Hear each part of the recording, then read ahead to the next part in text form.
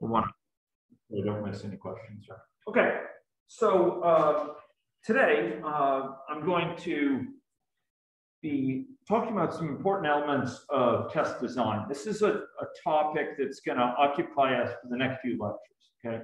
And it's really about investing in your tests to ensure that they have enough depth to be likely to show bugs in any given area, and enough breadth that they're likely to pick up very different types of defects, okay? Or quality problems. I say defects, but again, testing is about more than defects. What are some things testing might pick up other than a defect, other than a bug? What are some problems, just to remind ourselves? Yeah, Jeremy. Yeah, poor design, yeah. So it can be really awkward. If it's really awkward to execute certain tests, say using the testing interface, that may be a sign it's really awkward to undertake some tasks. And so the UI design might be flawed, right? Confusing, ugly, problematic. It may also reveal some aspects of the API that are just kind of not really good fits for the current situation. What other things besides a strict defect or bug might there be? Yeah. And name again? Sid. Yeah. Okay. So functionality that's off base. We wouldn't call that a bug, right? Because we often distinguish between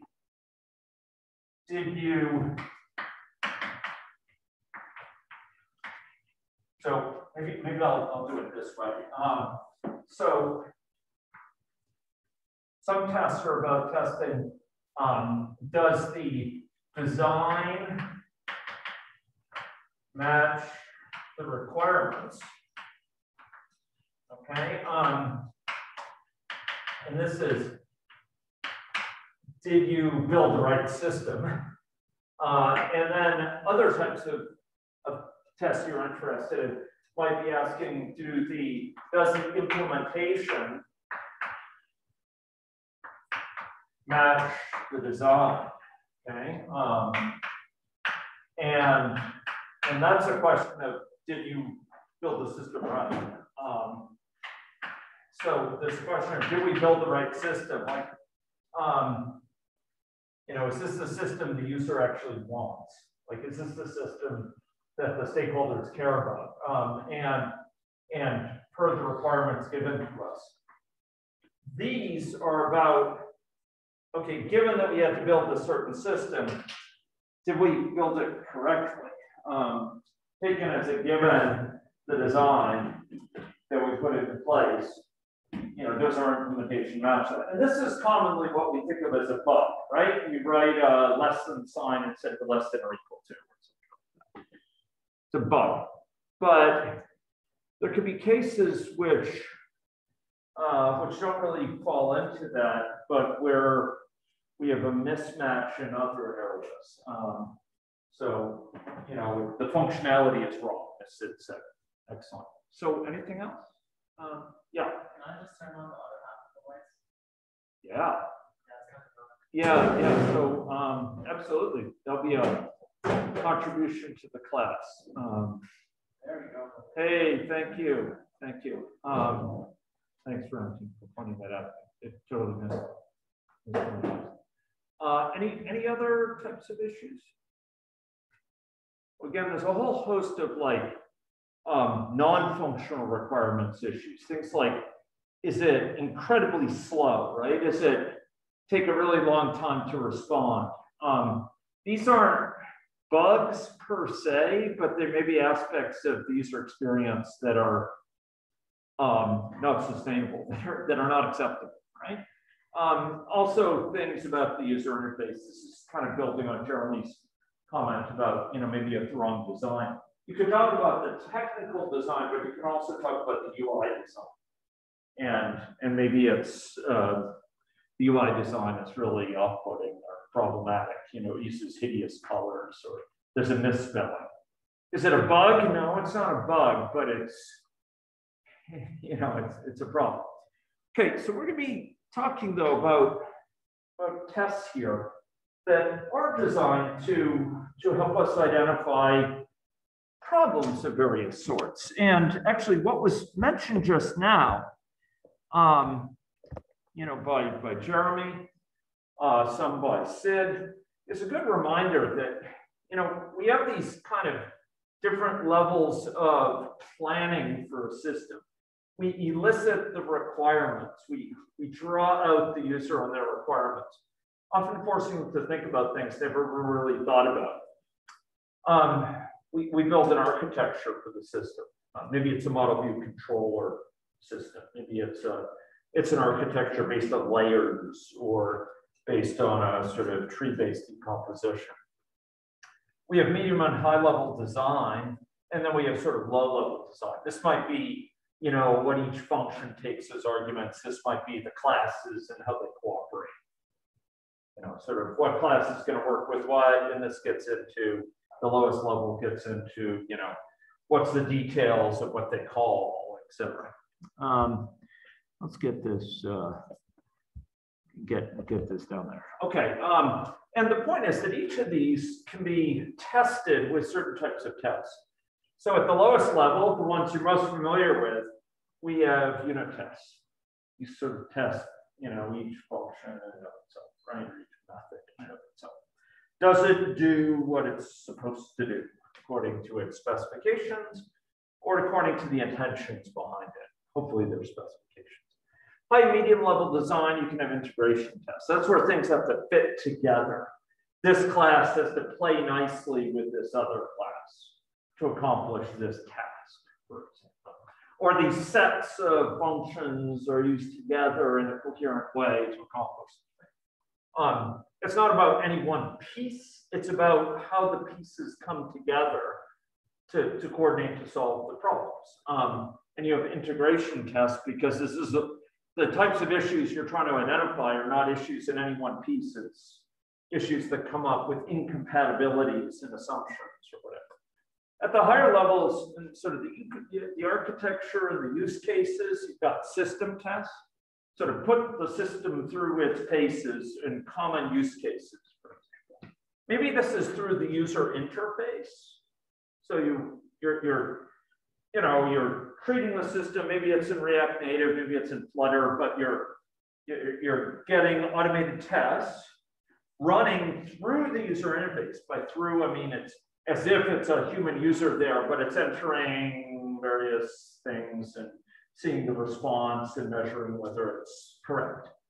In a React Native ingest, I think you have this snapshot testing where you're sort of testing HTML that comes back against what you expect, etc. And other platforms like Selenium, you have ways of testing to see if the user interface is responding to the requests you made in the right way. So you submit forms, you see responses, and you compare them, blah, blah, blah. And then requirements of acceptance tests that can sort of validate that the requirements, you know, that it carries this out in the system. And what I'm not showing here is regression testing that we'll talk about right now. Regression testing doesn't quite fit into this V model of testing. What do I expect from you, project-wise? Well, you know, really like to do a lot of unit tests, no question about it. Definitely want to see system tests. I love seeing integration tests. They show a thoughtful attention to how things interact. Because I don't know what systems are about, building things that interact to accomplish some tasks. So normally there's at least some integration tests. And in fact, trying to do unit tests without integration requires what sort of technology a lot of the time? Because so much we have these things where A depends on B, depends on C, or depends on D, or you know that maybe there's also network of dependencies here.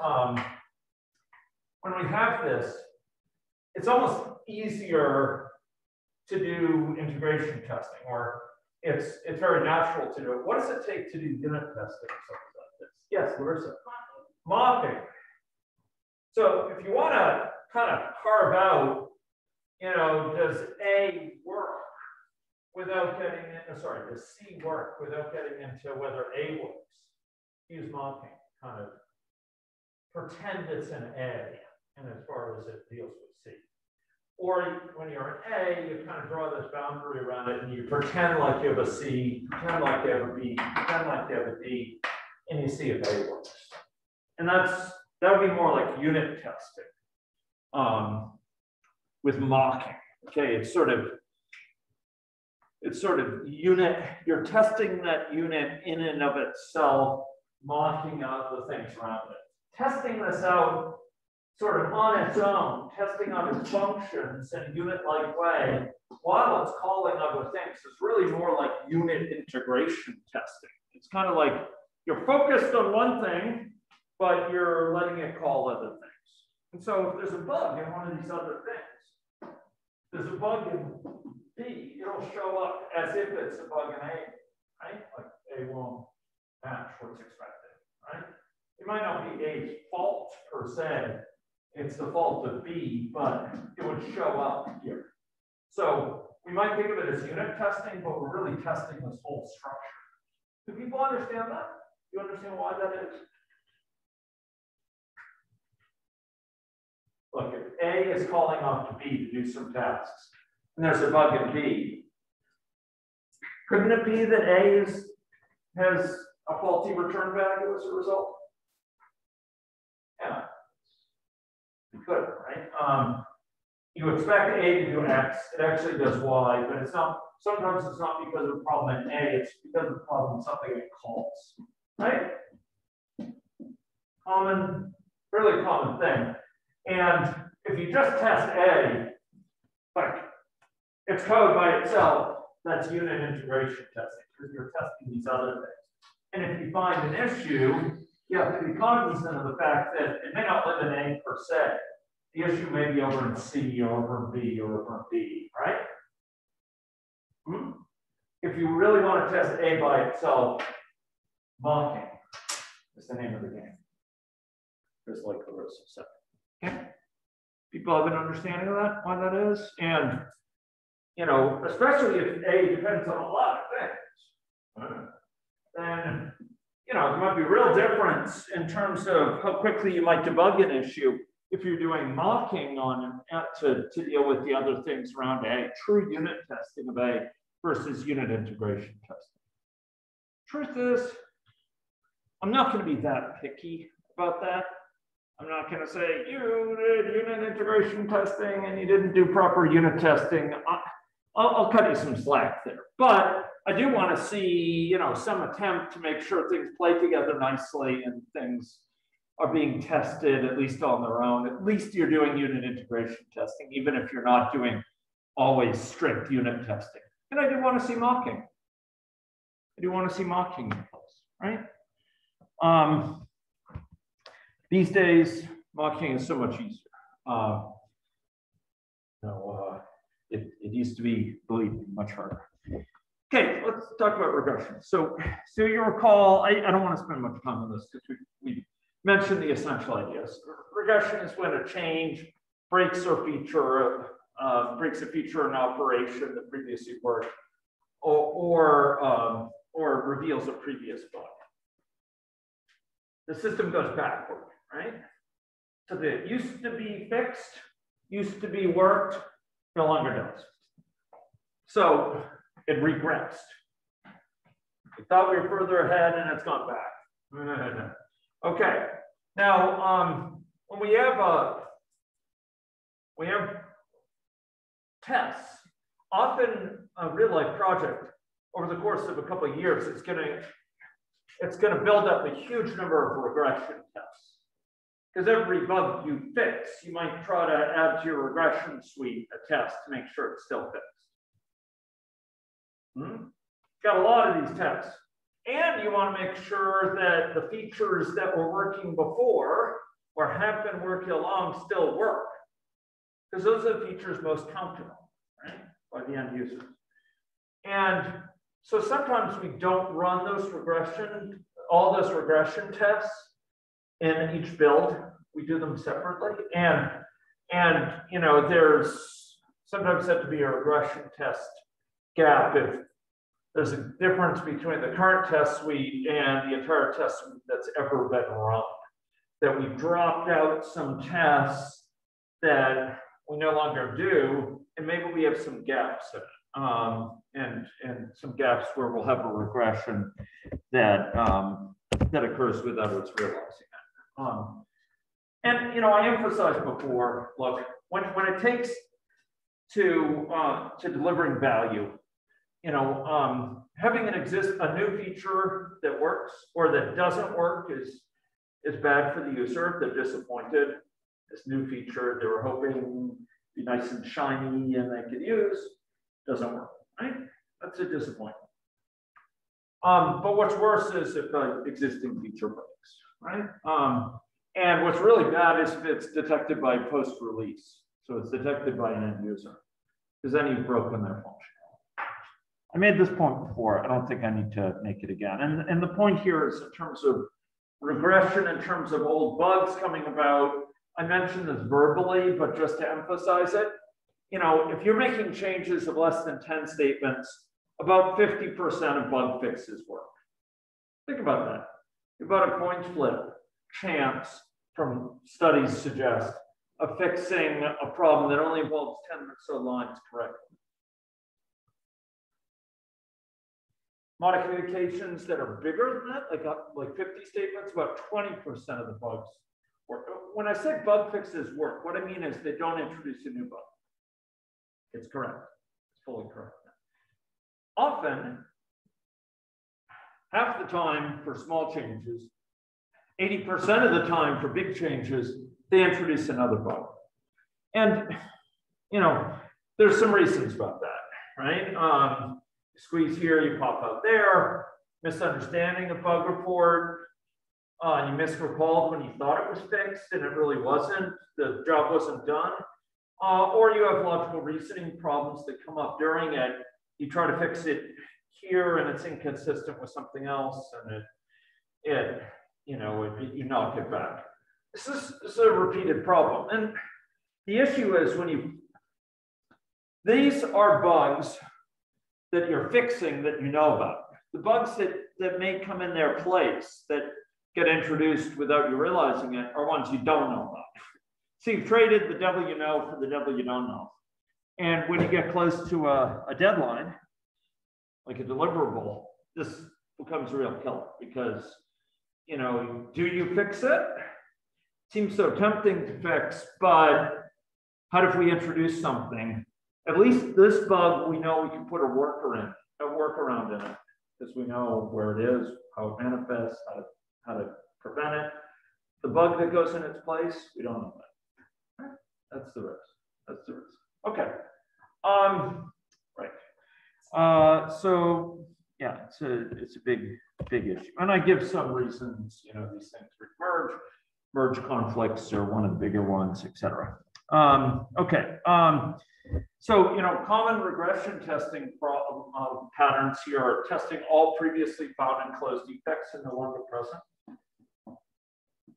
This requires writing automated tests, generally for things that are fixed. Maybe it was found by a tester manually, but when you go to fix it, you put in place an automated test to make sure it's fixed. So it can be run.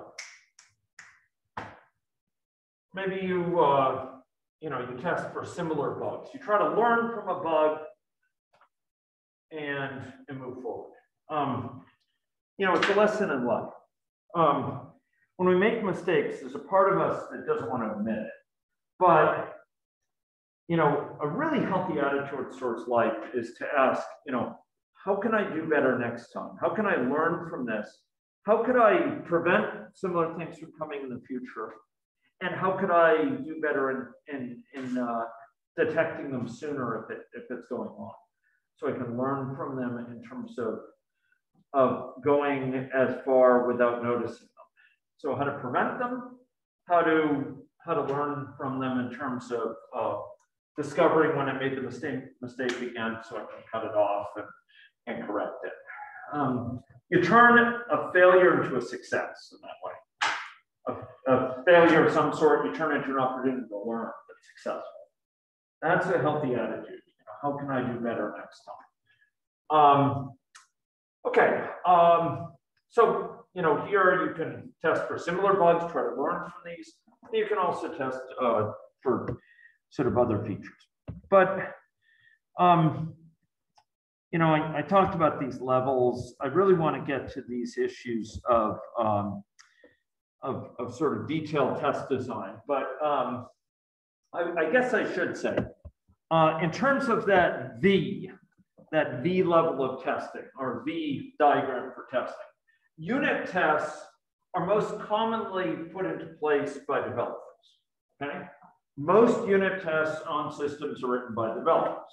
Amongst other things, if they're practicing test-driven development, they got to write unit tests beforehand, right?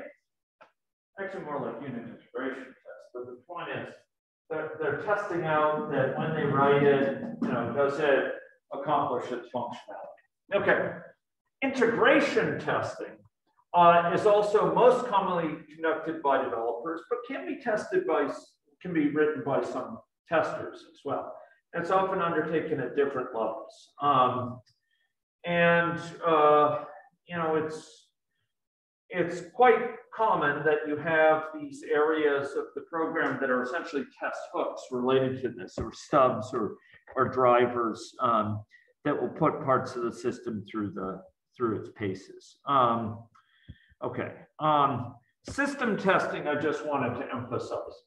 So often system tests are the really expensive tests. They're the tests that require going through the UI, putting the system through its paces through the UI, or calling on via an API the things that would get called if you went through the API, do this, do that, blah, blah, blah. You call those directly from code. So one option is you come through the UI.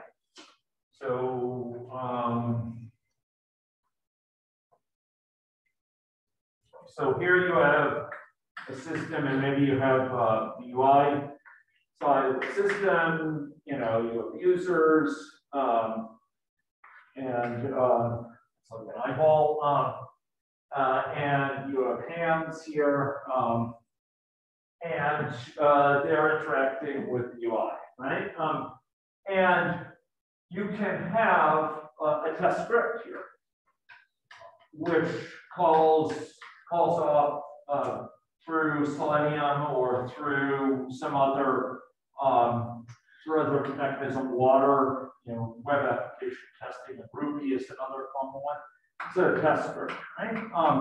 And it may frog buttons on the page and fill in, you know, fields and select things and drop downs, whatever, right? So you could have an automated set of test scripts do this, right? You write these test scripts. There's Selenium scripts or Water scripts or JRobot scripts or whatever it is. And they frog these components and they press the submit button, right? Like done or whatever. And it's just like a user, right? That's going through the UI. And test scripts can do that. Or these packages like Selenium. And this is a good option. It's very resource intensive. Very resource intensive to write these scripts, to run them. Sometimes you have to run emulators, right? Like emulators for Android or emulators for iPhone, right? In order to run these scripts. And that can be quite expensive. The other option, so these would be like UI tests or through the UI. They're testing through the UI. They may be seeking to test things under the covers here, you know, how the system is implemented, the various modules, but they're testing through the UI. The other possibility is you have other system tests that are not testing through the UI. I'll just call these through the UI, meaning like their goal may not be to test whether the UI is correct. Their goal is to test whether the system is correct. They just operate through the UI, right? Like a lot of the tests that testers write or the testers perform exploratory testing they're not necessarily trying to make sure the UI implementation is correct. They may be trying to make sure the system as a whole does the right thing, returns the right values, undertakes the right, actions when you press it. But then there's, system tests that don't go through the UI. And, often what happens is, when you're filling in the UI, when things happen, it's calling off to elements here. Maybe you have a controller module, or maybe you have, a module associated with the model in a model view controller context, MVC context. You have a model which has various functions that reflect business logic and stuff like that. And often the UI will call off to these things when there's user actions. You say, hey, model, do this, update that, query this, give me back this info, right?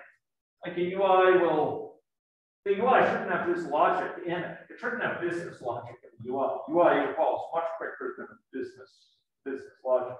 The line of business logic, the logic of kind of how your client, the sort of field you're characterizing, maybe it's data collection and child care centers, maybe it is things involving at-risk youth and risk assessment and so on.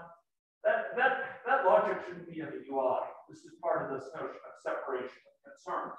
That's in maybe a model area of the system, where you have various things that are kind of domain specific that you're interacting with. The point is, the UI often calls off to these things. The system tests might call off to these things directly, calling through the API that is used by the UI, rather than going through the UI itself. Do you understand that distinction? So look, you can interact with it through the UI, like as if you're a user. That's one way test scripts could operate. But you could also write test code. This is code, right? Maybe it's code in JavaScript or Java or, in TypeScript or kind of JavaScript with types, or maybe it's in Kotlin, or maybe it's in Dart, or it's, whatever, choose your programming language, in Rust. But these tests are testing directly by calling the API that is otherwise called by the web UI or the app UI. So those are two different types of system tests. Both can test use cases, right? You could go through the user interface and put it through its test case, its use cases. One way. You can also write test scripts that call directly. Okay. Two different types of system tests. Of these two, this is the more expensive because it's got to go through the UI. It can be running mechanisms which basically interact with the UI, press buttons to submit, render it. This is often somewhat less expensive. You can call directly. The other benefit here is that this often will have access to test hooks that this won't. This is going entirely through the UI, just like a user tester testing something out. They observe what's going on through the UI. It's all through the lens of the UI. This can call off the things directly and query, what's the state of the database, or what things have been performed in the model so far, what haven't. If you call up and log information more flexibly, then you can have these sort of test scripts through UI test scripts. Two different types of system tests. These are both system tests. Okay. Any questions about that distinction? Because, generally I like to see both. Yes, Renton. When you're talking about expenses, expensive, what do you mean in terms of time or in terms of speed? A very good question. I'm talking generally performance in terms of like the time needed to undertake the task. Like here you might have a task completion in half or a quarter of the time end to end, like stopwatch time that this might take. Generally, this requires more space requirements, memory requirements as well, because you're rendering the UI. You're, you know, it's doing UI stuff here. Whereas here, what you're doing is more at the model level. It doesn't have to go through the UI. I mean, these things shouldn't care directly about the UI. They shouldn't be driving the UI. That's part of this idea of separation of concerns, right? We have a database layer, maybe. We have a model layer. We have a UI layer is one way to do it. Or we have model view controller. And we allow swapping in different views and different controllers for like how user interface actions are undertaken. And that's separate from the model, which is kind of more core. It doesn't evolve with every UI. If you have different types of systems on which this runs, maybe it's an app on a phone, maybe it's a web UI, maybe they make use of the same model system. But the point is that this, like dealing with the UI, takes a level of processing and a level of memory beyond what is strictly needed to deal with these requests. And so system tests undertaken at the API level, where you're actually programmatically, you'll hear me use this term, because it's a program, you're programmatically, you know, engaging in system tests. These are often less resource intensive, both time and memory. So, to answer your question. Other questions about this distinction? Because I like to see both sorts. It's money left on the table. It's opportunities not taken if you only have UI tests, like or through UI tests. If the entire view of your testing is through the UI, it's harder for you to test certain things. It's kind of like the difference between, you know, interacting with the world just by looking out this window versus interacting with the world by going outside and you know, checking out what's around, etc. We have access to more information at this level than we do here. Is this good? This is great. Give me great view through UI tests. If you give me awesome through UI tests and none of these API ones, I'll be a bit disappointed, but I'll still be pretty happy with the testing. I'd still say, you know, you did a pretty good job. When you've left money on the table, you could have done an even greater job. You did a good job, not a great job. If you do it with both, now we're talking, because now we have the extra flexibility to operate at both levels. And if the UI changes, guess what happens? Often these will have to be changed because, you know, what used to be one screen, what used to be one form is now broken up into 3 different forms.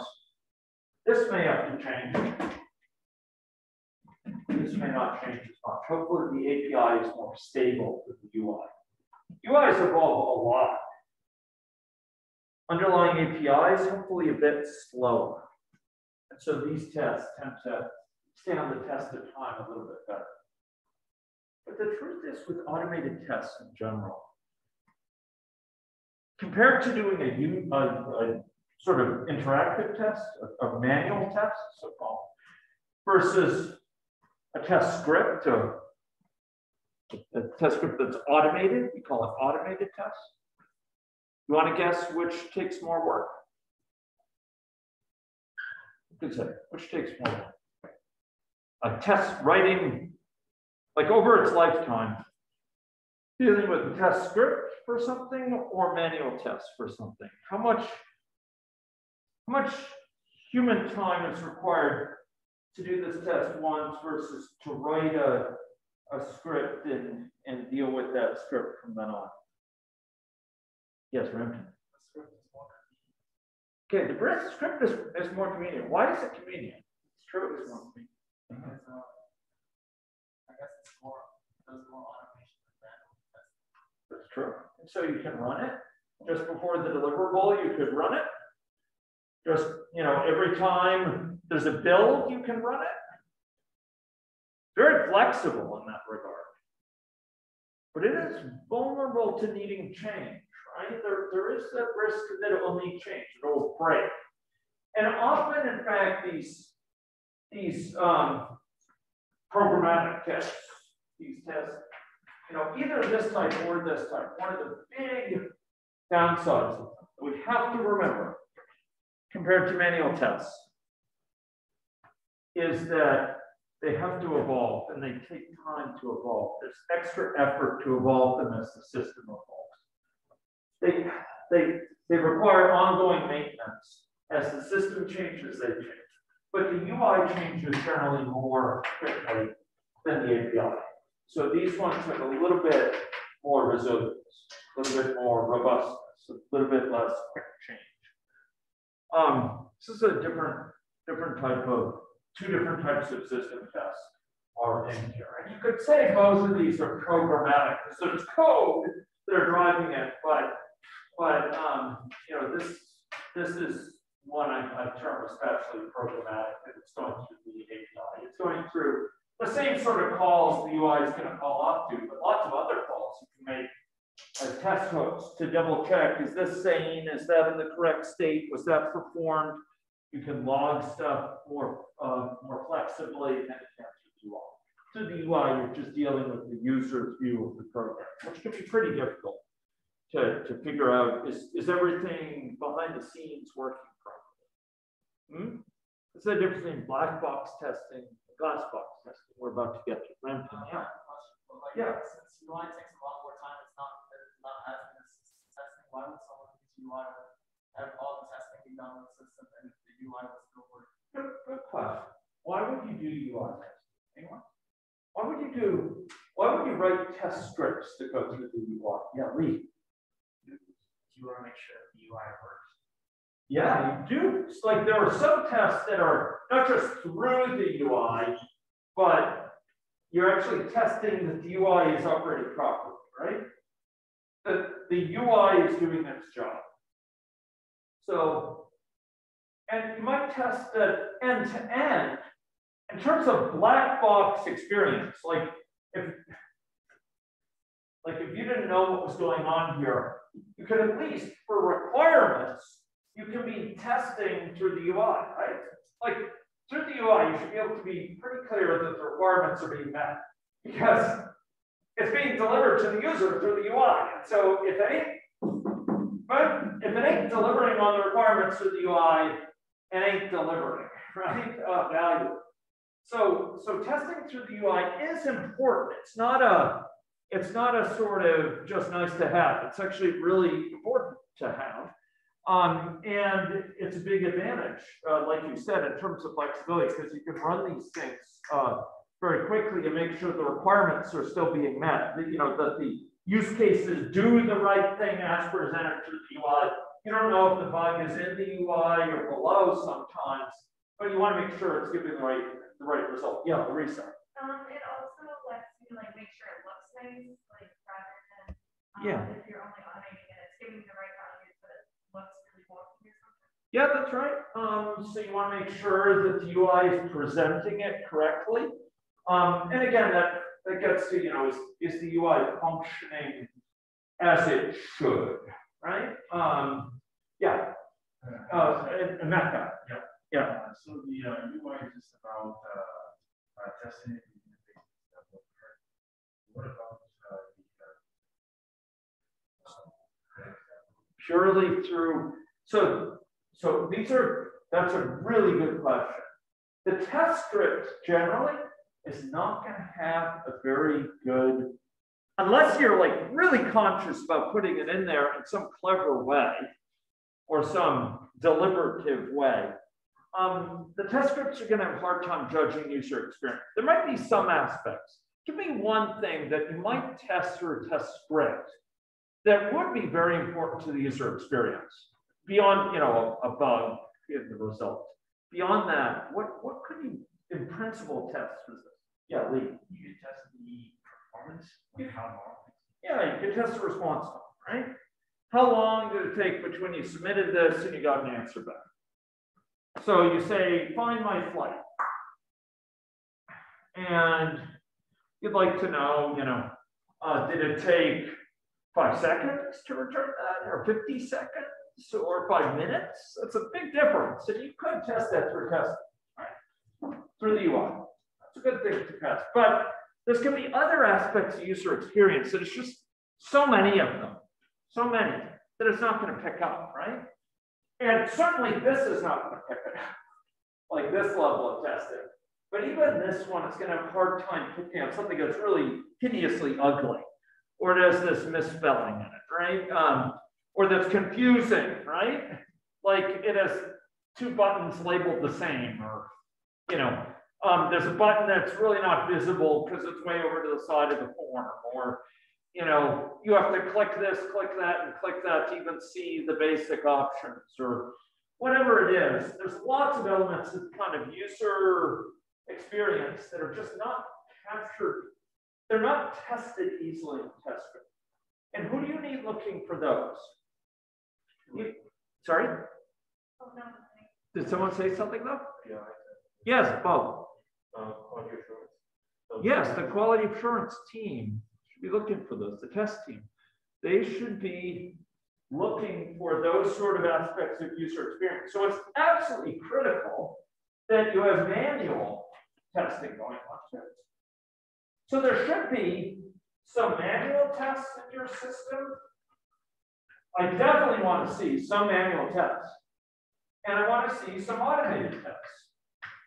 And neither is a replacement for the other. It's not like manual tests are a poor substitute for automated tests. And it's not that automated tests are kind of a, you could do away with manual tests. No, you need both. And often, Emeka, for your question, like when you spot certain things with doing manual testing, that gives you a clue for what might be an automated test you might try. Like you notice it's really slow around these sorts of queries, or it's giving a result which is a bit surprising for something. Maybe it's technically correct, but it clues you into some interesting test cases that might, show some ideas. So testers, they should be going back and forth between these. Think about manual tests to undertake. These can be exploratory. Like a test script, what does it run? It runs this set of instructions, right? It's just like a recipe. It does this. Manual tests, you can follow your nose. Gosh, that's slow. That was weird. That gave me something strange. Is that right? And you start going into there in more detail. Oh, look, it truncated that name, right? It turned, maybe there's a long name, and it truncated it. You start to think, when could that cause trouble? I wonder if, it would do that with this sort of thing. Or maybe it eliminates, special characters in the name. So if you have a name with an apostrophe in it, D'Angelo or something like that, it cuts it out, and you start to think, I didn't know there was a requirement, but maybe that should be something we talk about. So manual and automated tests, like these two should be undertaken together. When I say together, like the testers should be going back and forth between. When they find a problem that's manual test, when they find a failure, someone's going to write an automated test to find it for the regression, right? To make sure it's really fixed. And often those are written through the UI. Here's another thing, Brenton. So, often we have manual tests. So we're doing some exploratory testing. Very important. Do some exploratory testing. I'll be doing exploratory testing on your system. I have my phone. I'll look forward to exploring that. But once you find a problem with exploratory testing, generally you put an automated system in for it. But in the meantime, or for that automated system, you might do a UI one, right? Because it's very straightforward. If you have in mind problem that you saw with manual testing. I went and I pressed this button, I clicked that, I did this, chose this thing from the drop down. I went 2 screens later and I saw this weird thing, you know. If you see that, it's quite easy to write a script for it, UI was. It'd be harder to figure out what's that calling underneath the surface, what API calls are going on, and write one of these. That requires more work, and it might, write one of these, and it might require consulting with the devs, right? Like about what's going on, whereas testers can often write these pretty easily. It's not that testers couldn't in principle write these, it's just they got to understand how it's implemented, right? Like what calls off to what. And here to the UI, it might be a bit easier to translate a manual test case that failed into a test script. Any questions about that? Questions more? So I am counting on having manual tests and automated tests within your system. I want to see some manual tests and some automated tests. Yes, Bob. Yeah, but what if like some tests, like for example, if you use the manual test, it passes, but if we do the automated test, it fails. Basically, we cannot manually reproduce the bugs. This can't happen, can't it? Yeah, haven't really often about this condition, right? Exactly. You said the exact correct purpose. Yeah. It's in race conditions. And often that indicates problems with handling concurrency. You're not rigorously handling concurrency. It can indicate, a problem that could come up with a manual user in the right circumstance. Like you may say, oh, come on, an automated test, this thing will be 100 milliseconds apart, these two actions. Whereas with a manual test, it'll be at least, a longer period of time apart. But maybe if the system is really slow because it has lots of users on it, now this problem will be manifested not only in things that are 100 milliseconds apart, but things that are, 2 seconds apart, 3 seconds apart. And then it all falls apart, right? And we've all seen that. I mean, probably everyone in here has encountered a site that's overburdened. Too many users, right? Web traffic is bursty. And my gosh, I mean, this is what we want, right? If we want a website, we want tons of people to come to it. So we want heavy load on it because it's getting noticed and, it's our time in the sun and we're selling product or whatever. And that's our time to shine. And then it can get slow and these things that would have been impossible really for a manual user start to become really, really quite possible. You start to see these race conditions with different users interacting with it because things are so slow.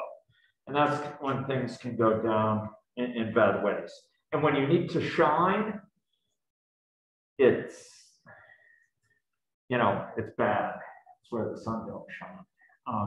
It's really, really, really bad situation. Okay.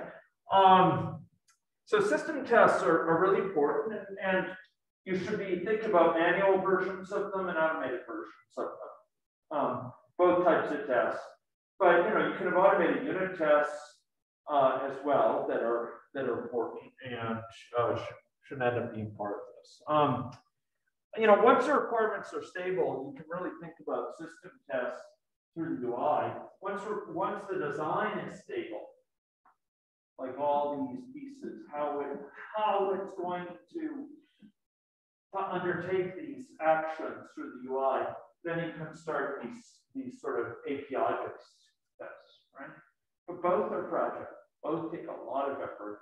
And as Ramton said, they're very flexible. You can run them like that, run the whole test suite instead of having 6 testers pounding on it. But, these things break. UI evolves, then faster, the API, but APIs evolve. So going from ID2 to ID3, or ID3 to ID4, or ID4 to ID5. Remember, all those are coming. these things may change, and suddenly my tests that were nice and pretty and pristine and quick and flexible have to be updated. It happens a lot. So it's a bit about testing. Race conditions. This is exactly what Bo was talking about. And you want to try to reproduce these things. There's some very nice work that's gone on here. In fact, when it comes to stress tests and load tests, this is a whole sub-area of testing. To make sure that your system shines when the interest in it is the greatest, and you have the greatest uptake and use of it, you want to put your system through kind of these periods where it's stressed or where it's under high load. Those are a little bit different. By stress, I'm talking about things like the CPU is really, really slow, or memory is short, or disk is almost full. Where, you know, I/O takes a long time to respond, network I/O, or writing to some, you know, external resource. And you want to try to, for the stress cases, put it through this. Load tests are particularly common with web applications where you have many users at the same time, and they're all hitting the site. Large load on the system. And sometimes that's accompanied by these stress conditions, like low memory, like, you know, thrashing disk that causes the disk to be really slow, like slow network connections because there's so much traffic. But sometimes load causes other sorts of issues associated with web-based systems. So, you know, here the goal is to get into offensive testing. Not offensive in the sense of obnoxious, but in the sense of going and finding the bugs before they find you. So try to make the program execute slowly, or try to force timeouts. You know, you try pushing the number of files you have open, or limit your memory.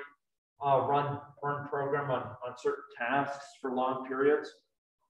You folks presumably have heard about memory leaks, right? What's a memory leak? Anyone? What's a memory leak? Yeah, Larissa. If you're allocating some memory and then you don't free it there. Yeah, and what can occur over time with that? So at first it may be invisible, right? You don't see it. But then what happens over time? Yeah, it can end up crashing it because the app access to heap memory gets exhausted, and it ends up, you know, giving up, right? You can't get new memory allocated, and it creeps up on you, and you only see it if it runs for long periods of time. Maybe it requires running it overnight. Maybe it requires running it for 2 days straight, whatever.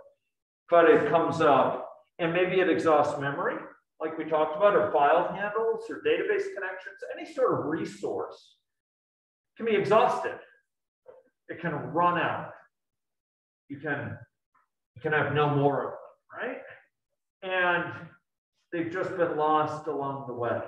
And, you know, we think of modern languages like Java and JavaScript, you know, we don't have to call that old painful calloc and malloc. Folks remember calloc and malloc? Yeah. So from C, right, you know, with these languages, we have garbage collection and so on. You might think you're past it, but in fact, very easy to write Java code that runs out of file handles or database handles and so on, because you don't clean up after yourself when certain operations happen or what have you. You don't close the file properly, and it goes open for long periods of time, and then it runs out.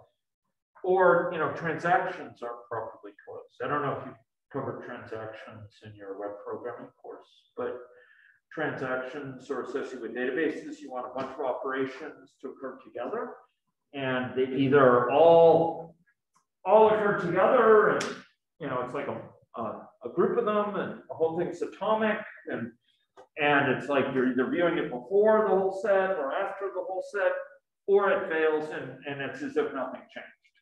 This is the idea of transaction. You haven't seen that before. It's a really important concept in databases and in modern larger software systems that use databases. And you know, you can screw up your transaction handling. So don't think just because you've got a garbage collection now you're free to clear it. No, it's actually really easy to run out of resources. And so certain types of bugs only show up if you leave it for long periods of time with your system running, right? These memory leaks will only manifest at that point.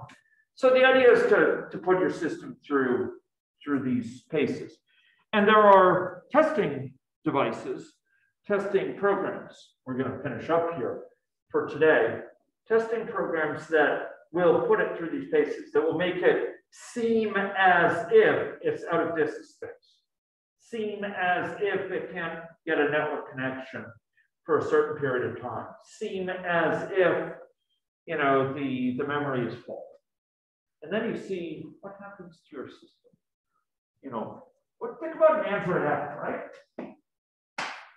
Android app, maybe it wants some memory. If an Android app is in the background, it gets flushed, right? And other ones take its place.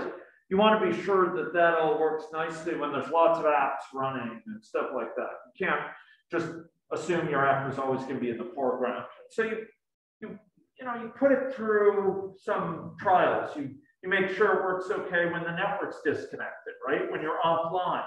So very basic things. These are elements of stress testing and load testing. And I'd like to see some basic elements of that in your system. Am I going to say you're building an app, you have to have load testing? No. But some of these apps are needing to coordinate many users, entering information in the child care center at the same time. Maybe you want to make at least sure that they work with 10 people entering information at the same time, because if they don't, bad news, right? If it crashes. So think about this stuff. This is not, is there a problem in function, you know, or the feature is broken. This is, does it work well under the sort of conditions under which it needs to shine, or where it still needs to be robust. Okay, so that's all for today. I'd love to talk a little bit more, but next time we'll talk a little bit about testing, with automation, but I want to talk about test cases, and I want to work with you to think about how do you pick good test cases. Fine, this is one of these areas where students are often lost. And a few basic principles can help you pick really hard-hitting test cases. Take your limited test time and use it to greatest advantage. And with those words, I will complete this lecture, and I will meet you up in yonder room, 5A, in about 5 to 10 minutes. Okay? Today, team 1 is going first. So if team 1 wants to start getting ready, that'll be great. Thank you.